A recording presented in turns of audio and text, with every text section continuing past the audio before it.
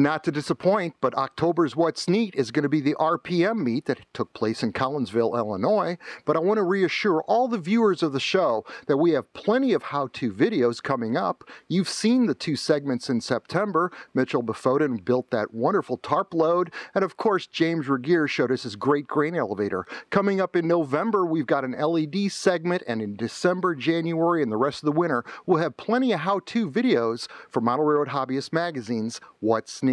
So with that, guys, enjoy October's Prototype Modelers Meet show. October's What's Neat starts right now!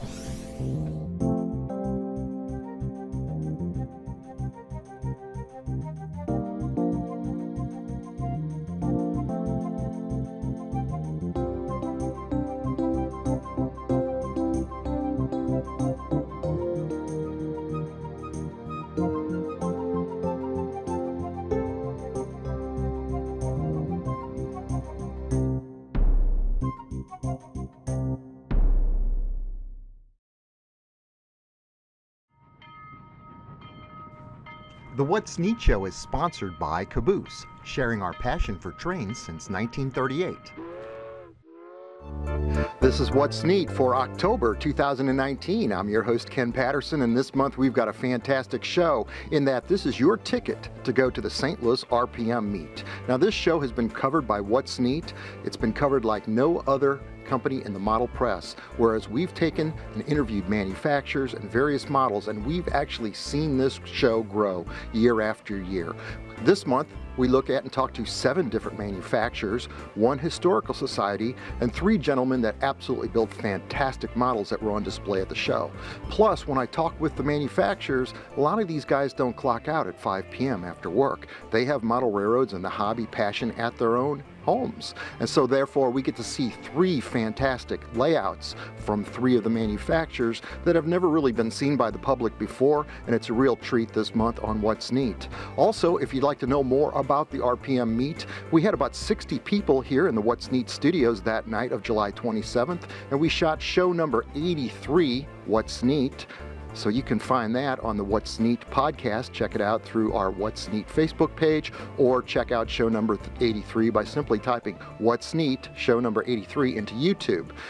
We had about, like I said, 60 people here, and Butch Eiler shot some beautiful drone footage of the events that we had going on the outside. We had a nice bonfire, a lot of people just relaxed, just enjoying model railroad conversation and watching the Garden Railroad run. I'd like to thank Caboose out in Lakewood, Colorado for helping sponsor the What's Neat show for Model Railroad Hobbyist Magazine. They've started a new endeavor, whereas they are now purchasing estates and train collections for cash. So that if you've got any gently used trains or a large collection that you may want to sell, contact them through their website at mycaboose.com, or simply call them on the phone at 303-777-6766, and they'll be happy to talk about what it is you have and offer you cash for your estate and or collection. So with that, let's continue on with the rest of October's What's Neat, the Railroad Prototype Modelers Meet in St. Louis, Missouri. So as I alluded to in the introduction to this show, we are at the 13th annual St. Louis Prototype Modelers Meet here in Collinsville, Illinois. And I've got Daniel Coombs with me. This is his very first prototype show. And Joshua, you've been to a few, but we both got to watch Daniel for the first time. Tell me about this, Daniel. What have you seen? You know what? It's a camaraderie of model railroading. I have seen so many aspects that it's phenomenal what I'm seeing. From the the guys who want the super detail on the prototype to just the average Joe that just wants to talk trains. It's been a great show. I mean, there's also a few vendors here, and I have bought a few things. So, and like Ken said, this is my first prototype show. Years before I wasn't able to come. Now I am, and you were right. This is a phenomenal show. I mean, there's no right or wrong on how you're doing things here. Right. It's just show and tell. There's a lot of people here. Most people I've seen ever on a show. Joshua, you been buying anything? I have 2 loads in the car and probably 2 more loads to go. So don't tell anybody. And then we'll be doing the podcast. That's right. The What's Neat This Week podcast on the Bluff. So you'll be able to watch that show as well. So we're covering it on What's Neat and both on the podcast. So at this point, let's get our interviews here of the various manufacturers at this show and enjoy this great event.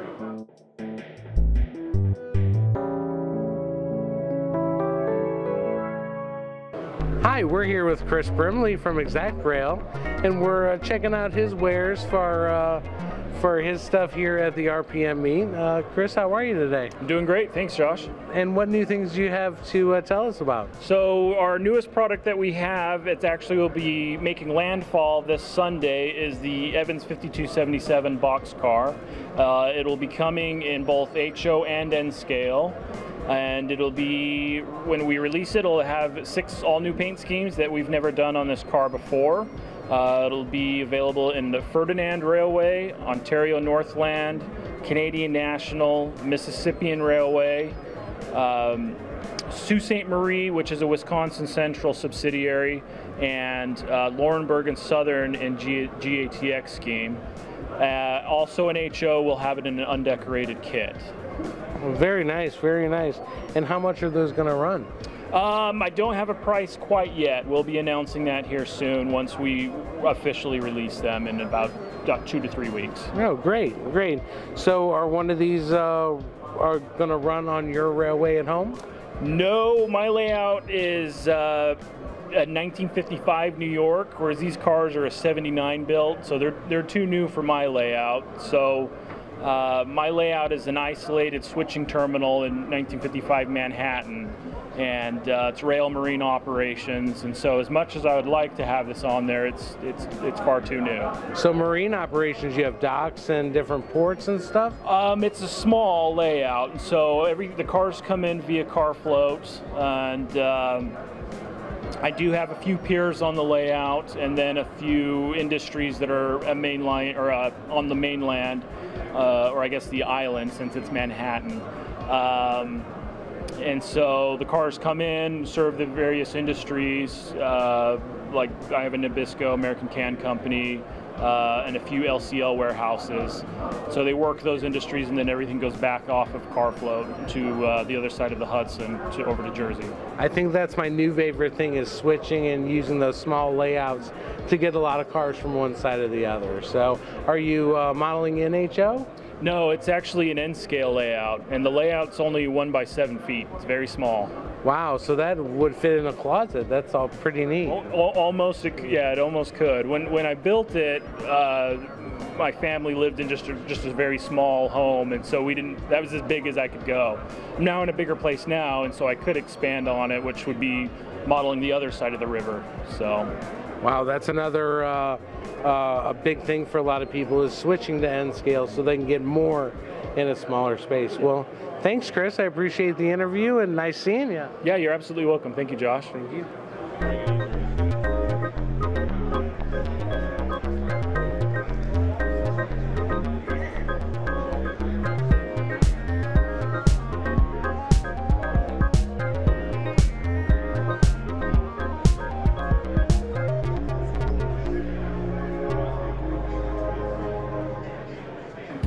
I'm at the Central Valley booth with Jeff Parker, and we all know his father, Jack Parker, with that famous, beautiful layout, and we've run pictures of it before. I always loved his water. But his son has filled his shoes with grace and has kept this company going with new products all the time. Dude, tell me about the work you do every day.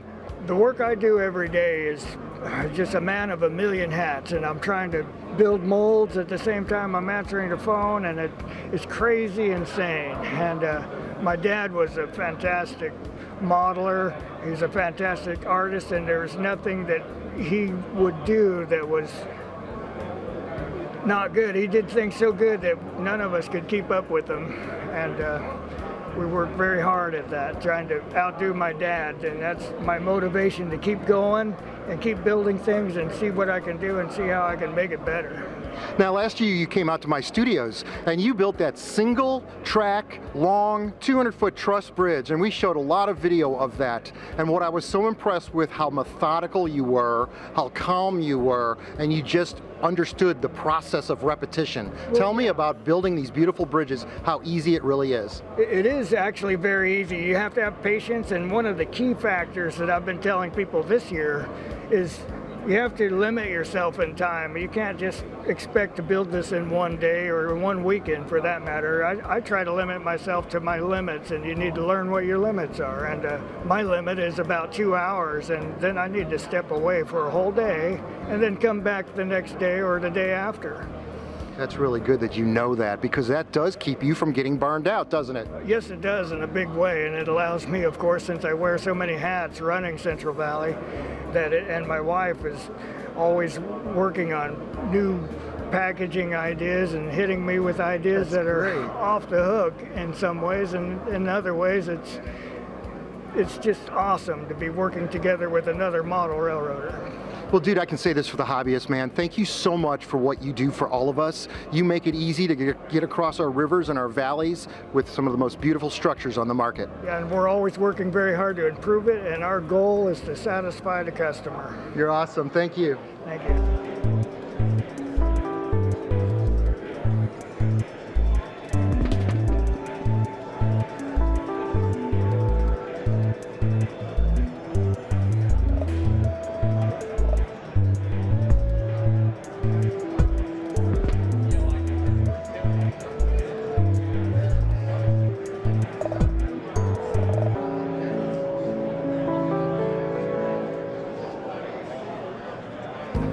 So I'm standing with Andre Stone and Matt Robbins.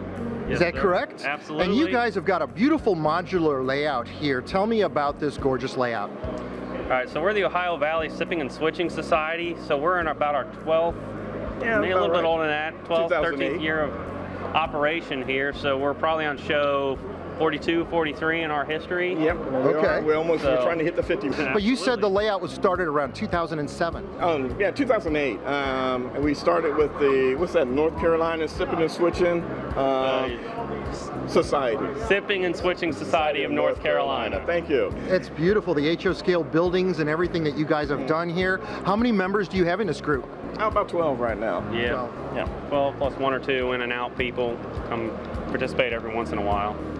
Well, your layout is beautiful. How many, you said that you've done like 40 something shows? We're trying to get up to about 50. I think our 50 is coming up next year. So yeah, we've been doing a while. I think we're targeting our 50th show is probably going to be the first one we do in 2021 actually. The scenery is exquisite. Now, what website, you guys said you're out of Cincinnati, correct? What website would we go to find you guys? Have you got a Facebook page or any sort of internet? Yeah. We do have Facebook presence, updated only a few times a year to update people with our events and stuff. A lot of postings, if we do them, is going to be actually on the North Carolina page. Okay, so how do I get to that? What website do we want to do? Or just we want to do the Facebook page for sure. So that gets the most attention, absolutely. Okay, and look up the name again? Look up Sipping and Switching Society of North Carolina or Ohio Valley Sipping and Switching Society. On Facebook. Isn't that amazing? Yep. All right, guys, thank you so much for a few minutes of time. It's a beautiful layout. All right, thank you.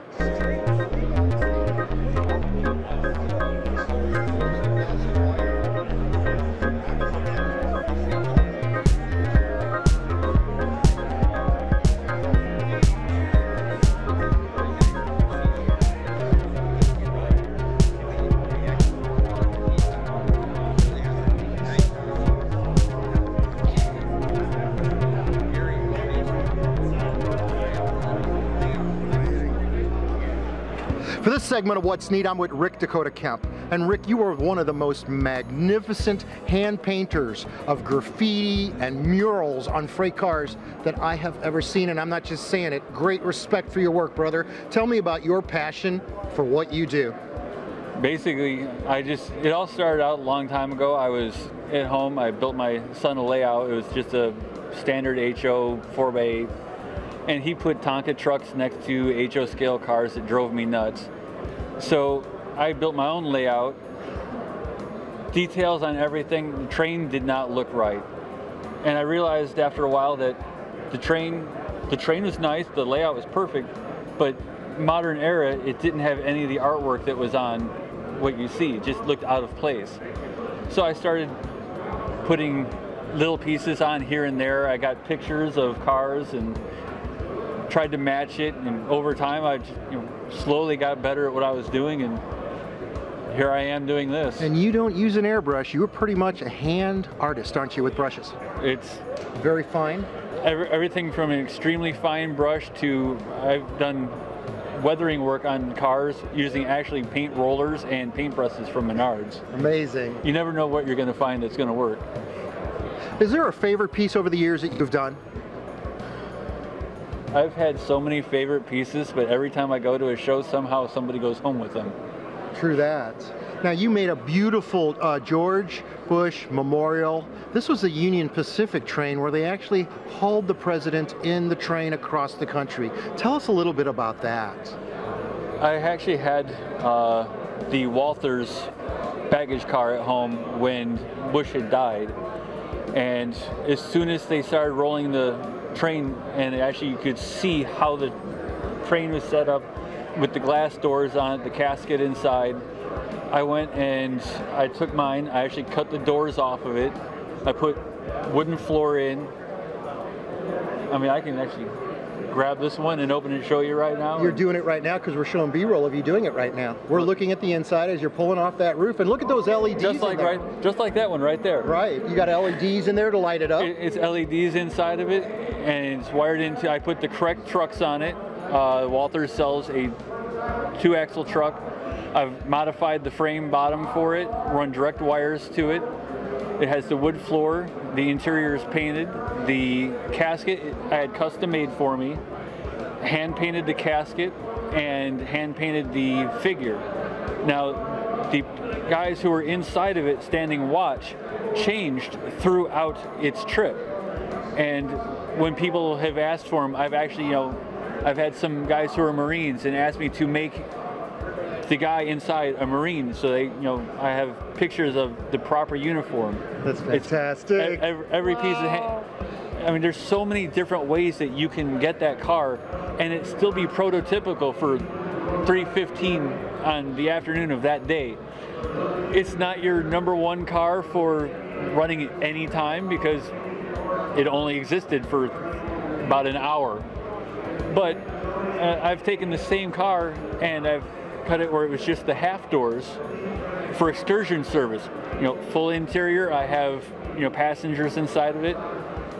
4014 is out right now, and it has the experience baggage car, which I've painted some. I mean, I saw that. That car's beautiful. Did you make that decal? How did you get that decal like that, or did you hand paint that? That is actually Circus City made the decal for me, and he's done a wonderful job on many of the little. If I need numbers made where it was actually from a locomotive, I'll actually have him make them for me. That's awesome. And then I'll hand paint a bunch of the other pieces on it. The Art Lockman, which is following 14 right now, I've done that with full interior. And the experience, I actually painted a bunch of them in the hotel room last night. Wow. The vent fan works perfect if you're ever looking to, you don't want to use your garage, your wife's going to get pissed. It's happened to me before. Don't ask about the pink fridge. Hotel, $100 will save you a lot of trouble. Dude, you are one of the most magnificent graffiti and artists overall that I've ever seen.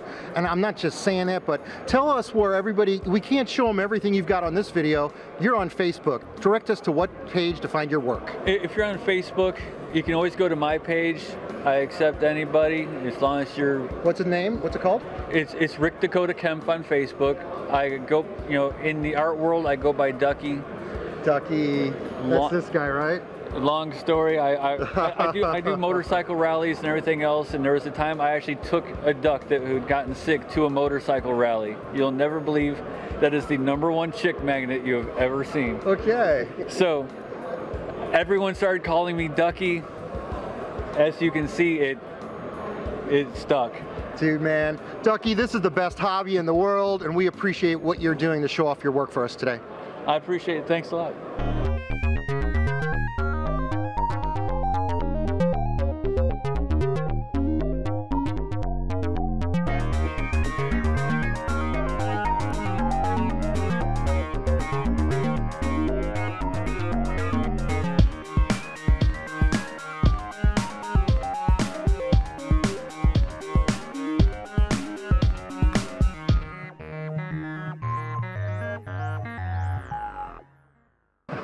So I'm standing here with John Lee, and he's the Badger representative, and you've been doing that for a long time, John. But tell me, what is your favorite airbrush for a model railroader to use on their freight cars? Well, what I got in my hand today, Ken, is the Badger 105 Patriot. This is a double action gravity feed airbrush, and it's all brass construction. It's made in Chicago, Illinois, Franklin Park to be exact. And it's a dynamite airbrush. It covers all aspects of airbrushing. So if you want to weather, you can weather with it. You can paint whole cars or engines with it. So it does a good job. It looks beautiful. Is that a double action or a single? Double action. That's what you really need for your train, so you can control the airflow and the amount of paint with one finger. That's correct. That's correct. And what's this called again? This is the 105 Patriot. Good. So it's a dynamite brush, well constructed, and with Badger's lifetime guarantee, if you have any problem, you can send your brush back and we'll repair it free of charge. All we do is we ask that the customer pay for the return postage. That's good customer service. So what do you say you come out to the studio sometime and do a demonstration with this equipment? I'd be happy to. I'd be happy to. Thank you for asking. Our future show. But thank you, John Lee. Thank from you, Badger. Ken. Thank you, sir. All right, brother.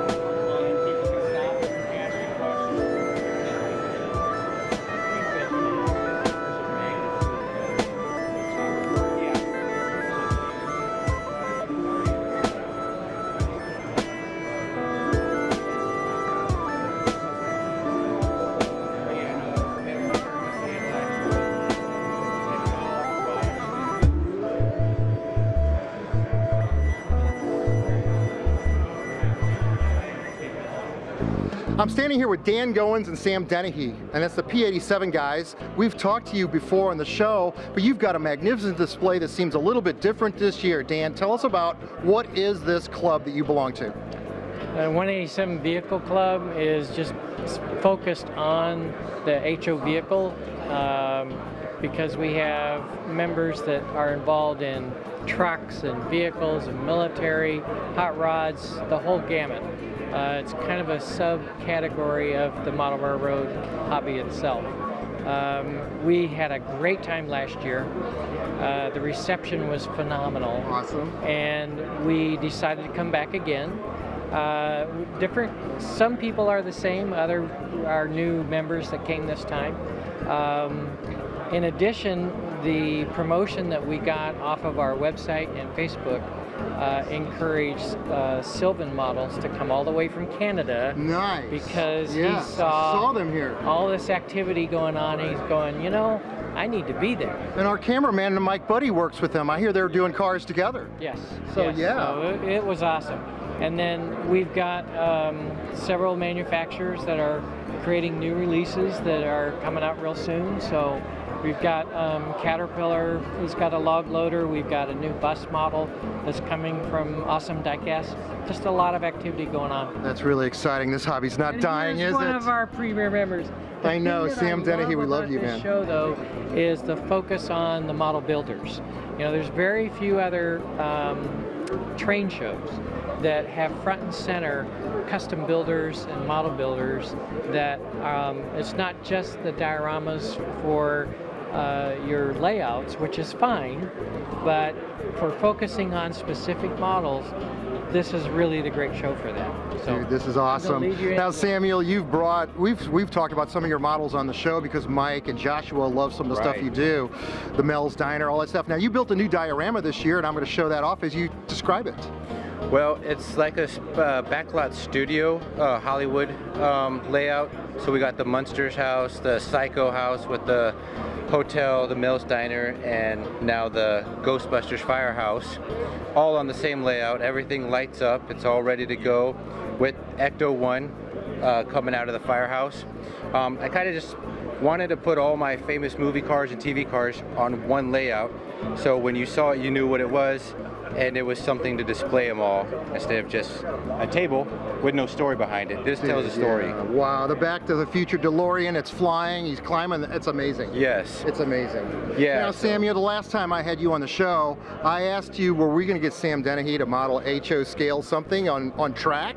And I think you might do that. Tell us what you've concluded. Okay, I've got the flying DeLorean. Now I'm working on getting another DeLorean to be on the tracks and fly into the future with that train, that steam engine, pushing it right off of the edge of the cliff.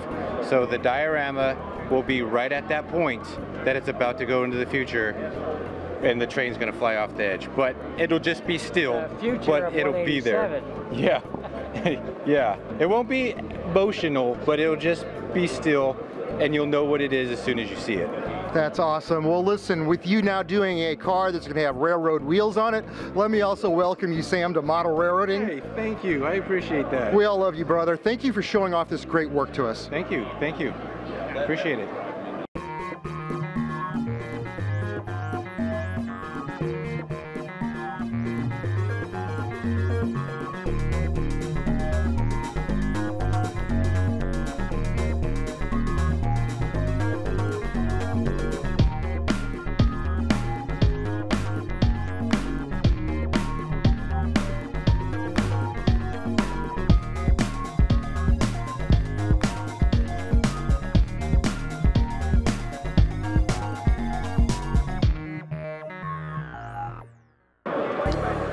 I'm Daniel from What's Neat This Week, and today I got with Chris Palomares. And Chris, what are some new products you got coming out? Well, we just announced this Friday the SD45-2 and Conrail cano motor, that's the blue scheme, and then also the SD45-2 and the Santa Fe, which is the 5800 class, and that's a brand new number series for us, and those are in the blue and yellow freight scheme. Okay. Now I see behind us we got some new N-scale products. You want to tell me a little bit about those SD70s? Yeah, we announced in HO and N scale the SD70 standard cab locomotives. So we're doing them in Illinois Central, Norfolk Southern, Canadian National, and also Conrail too. There's a few other little gimmies in there. We're doing the Illinois Central with the yellow frame stripe. That's the one that you get to see right now that's still out on rails. You can actually see them roaming around in packs of 3, so it's kind of like welcome back to Illinois Central days. Also the patch Norfolk Southern and Conrail scheme too. So we're doing them in 2 sizes. And I believe LED lights and economy sound in those? Actually, LED lights and Tsunami 2 sound. Tsunami 2, that's even better, Tsunami 2. And also one other thing I see here, we got a GP38. You want to tell me a little bit about that? Oh yeah, the GP38-2, these are our first test shots of the GMD Canadian Pacific version with the Canadian Pacific style steps, the dynamic brake. We're also doing the extra step on the battery box on the engineer side, and those are kind of spotting features for that locomotive. We're displaying that here, but there's one other thing about that locomotive. What's that? It's going to start coming with sugar cube speakers in it. Ooh. So that sounds fantastic. Yeah, some internal changes and external changes on that locomotive. Now, will there be 2 sugar cube speakers? Yes, twin-mounted sugar cube speakers side by side. All right. Well, perfect. Thanks a lot, Chris, for taking your time and sharing new products. And that's this segment for What's Neat.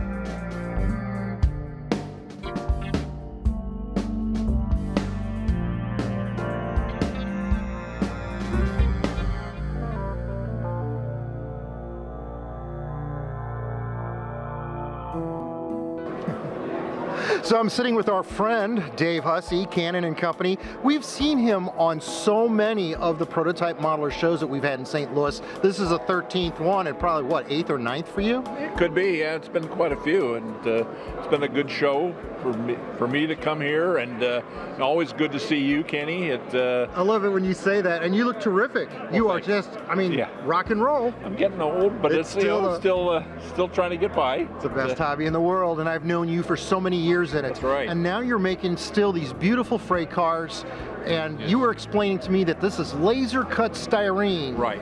And tell me about that. Okay, so the cars I'm making are basically Craftsman kit cars of laser cut layers of styrene laminated together to produce the different body styles, whether they're a rib-sided car or a embossed car like these precision design cars I'm doing right now, or a welded side car.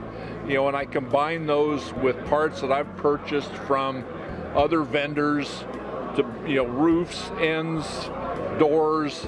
I've, some cases made my own parts or had parts made, or I buy this stuff and supply the people a complete kit or semi-complete kit. They still got to get trucks and couplers, but a lot of these cars are not available, from the big kits. I joke.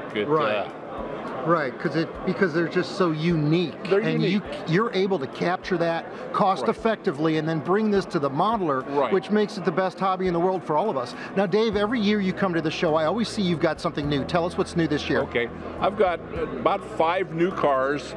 4 of them are these ACF precision design box cars. It was a process that ACF did where they put this embossed panel in the side of the car that either stiffens the sidewall, or one thing I've heard, or it allows more door clearance. In any case, I'm able to do that with the laser to make some of these cars, and then I've also done one more new 40-foot phosphate car, and so those have been kind of fun little cars that not exactly Midwest cars, but the southern folks tend to like them. That's a big models. market. I see the red scenery and the red dirt, right? That's it. That's the area. That's it.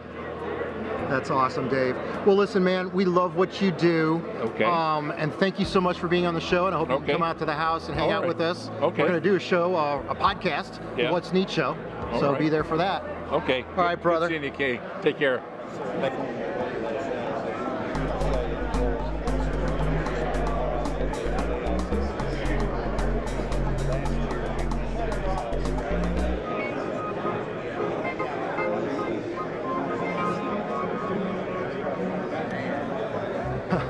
So I'm sitting here with Steve Stafiri, and this is the first time we've actually done an interview with any type of historical societies, and I've noticed there's 7 or 8 of them of many different railroad flagships and colors in the room. But Steve, you are from the Pennsylvania Railroad Technical and Historical Society. Did I get that right? What, to a modeler or a model railroad person that doesn't know anything about what it is you guys promote, fill in the gap for us.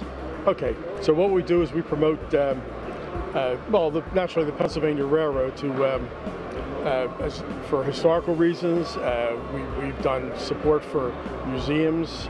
We've contributed to Railroad Museum of Pennsylvania for their Ready for the Roundhouse project. We have 2,800 members worldwide. Wow. 2,800 members. And how many years has this been in, you guys been doing this? 51. 51 years? Yes. So there's a lot of people you've been involved in this, and the whole point is to help us modelers, get the information to build the beautiful models that we see on the table at this show, would you say? You're absolutely right. We have our own station. It's actually an active Amtrak stop on the east-west corridor in Lewistown, Pennsylvania. It's an active Amtrak, and that's where we house our archives. And members are welcome to come and access some of our archives. I mean, we have a huge building with all the stuff in it. We've supported the hobbyists in the way that we have the Broadway Limited. We've worked with Broadway Limited. We've worked with Tangent. We worked with Lee English at Bowser. Nice. And I think we actually even worked with Athern and Walthers also for some of the stuff that they model for the Pennsy. So you're really helping the manufacturers make us better models too. Exactly. They come and we open up whatever we can give them, make available. We worked with that T1 Trust that they're trying to make a complete Pennsy T1. They come in for our all our history and our documents. I mean, we have everything. That's got to be an absolutely fantastic and interesting group of people to socialize with. Now, you said membership. Is there a fee involved in belonging to something like a historical society? Yes. We currently charge $40 a year, and we have For the $40, you get 4 of our Keystone magazines. Unfortunately, they're not right here. So you guys make magazines too? Oh, we have an 85-page magazine that comes out 4 times a year. Wow. I mean, it's a quality. It's a regular magazine. There's no advertising in it. It's all information, and you get that with the membership. And new members get a special bundled pack of past issues we have, another 8-pack of that. So it's quite a bargain. I mean, the magazines alone are worth the $40. That's amazing. So the next time you guys are at one of these model railroad shows and you see these various historical societies set up, and it's the railroad that you're modeling, they've got maps, they've got books, they've got everything that you need that you may not find on the internet. They might have those things that you absolutely can't find, right? Absolutely. Absolutely. So Steve, thank you so much for sharing this information with us. It's very interesting what historical and technical societies do for us. Thank you. You're welcome. You're quite welcome.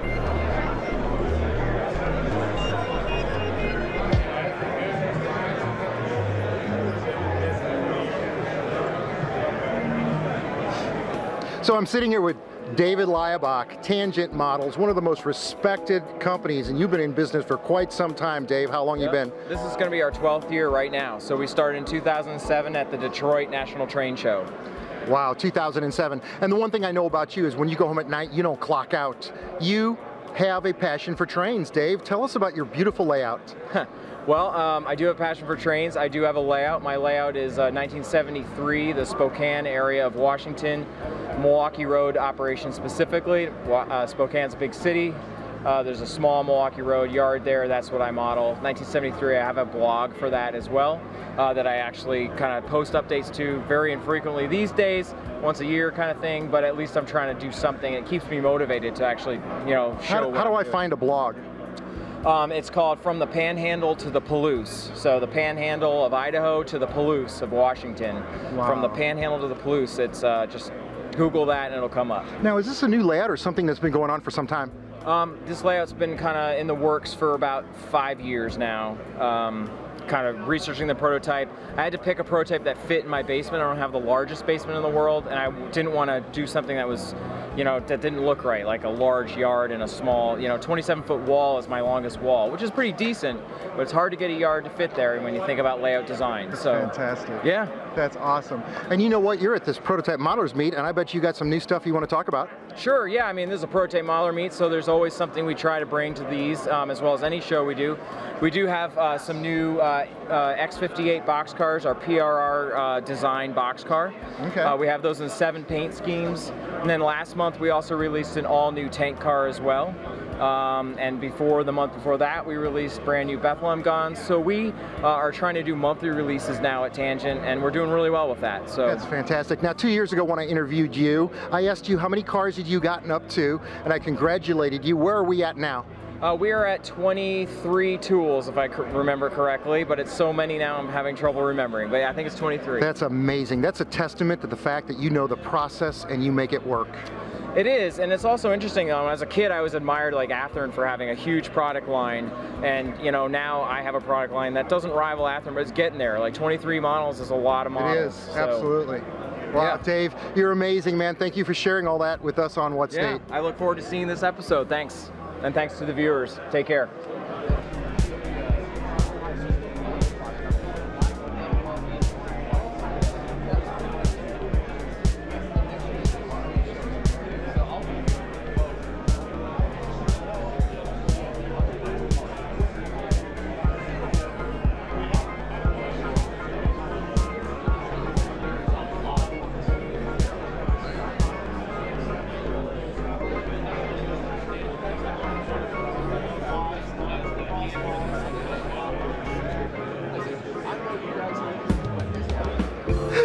Ago on What's Neat, Gene Fusco from Intermountain. We've had you on the show and you were telling us about a company that you had where you manufactured at one time. Yep. But after you tell us about the new products here at the Intermountain table, I want to hear about your incredible garden railroad. Right. So tell us. Okay, so first up we've announced a rerun of our Square Corner 1937 AR boxcars. We're going to be doing the whole set of the Santa Fe map scheme cars with the slogans, as well as a group of other railroads that own them with various features like Viking roofs and Crankos doors.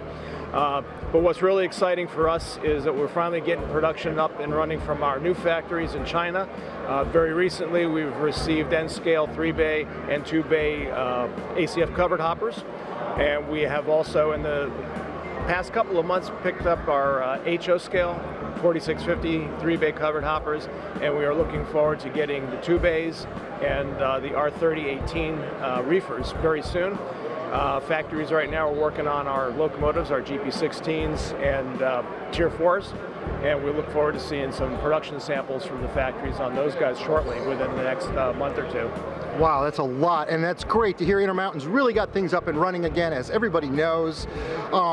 I want to talk about the fact that, and I've said this before on many shows, you don't go home and just stop thinking about trains. You have a beautiful outdoor railroad. Tell us about that. Okay, about 4 years ago, I decided I wanted to try something different in the hobby, and I've been an HO scaler since 5 years old, and was exposed to some interesting large-scale G-scale stuff that was appropriate for the era that I'm interested in, late 60s, early 70s, and decided to experiment with some outdoor stuff. And I got my work crew together, the guys who had been helping me with the HO scale stuff, and told them, hey, we're going to go outdoors. We're going to start moving dirt around, and we started building an outdoor railroad. And right now, as it stands, we've got about 1,000 feet of main line in place. We have a yard that's about 100 feet by 24 feet wide.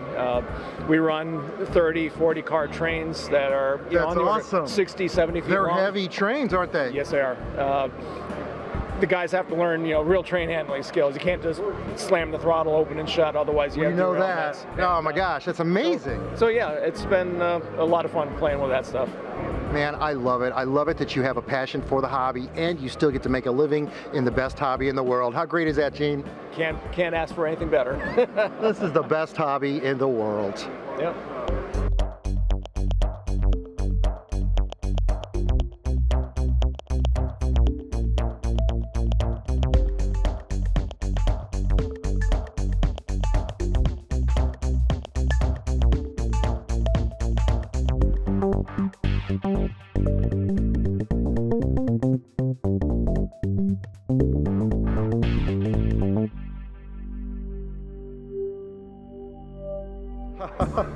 So I got my jacket off. We've done all of our interviews, and you guys have spent 2 days at your first prototype modelers meet. What do you think? I loved it. That's all I got to say about that. The models are great. They get better every year, and I love to come here and see the progress of some of these people that have been coming for 7, 8 years and bringing advancements in their hobby. And I love to see the eyes of the little ones that come in and see this stuff and are just wowed by things. So I can't wait to go to the next one next year. That's awesome, Joshua, man. Thank you very much. And close it out for us. October. This was What's Neat this week for October. Thanks for watching. All of the model railroad products seen in this episode of What's Neat are available through Caboose in Lakewood, Colorado, or order online at mycaboose.com.